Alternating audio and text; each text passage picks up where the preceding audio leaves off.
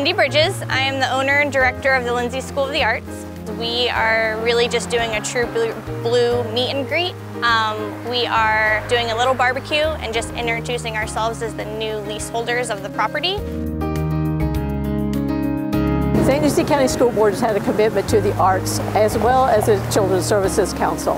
When we have an opportunity to expand offerings for our students for our after-school programs as well as for the adults, it's a real opportunity for we want to be able to kids to take advantage of.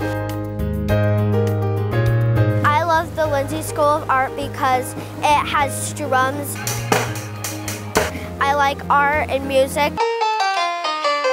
I love singing. And I love acrobatic and hip hop. The inside of the property currently is a mess. The bottom floor will be all of our classrooms.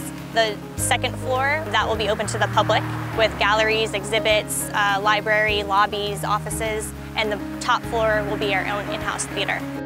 Windows are provided and the roofing was provided by the city, so that's in pretty good shape there, but all the wood trim, all the flooring, stairs, lighting, air conditioning, all going to be redone as part of the work that we're going to do. I came to St. Anastasia in the 7th grade and I graduated from high school, and I can't wait to see how it looks when it's finished.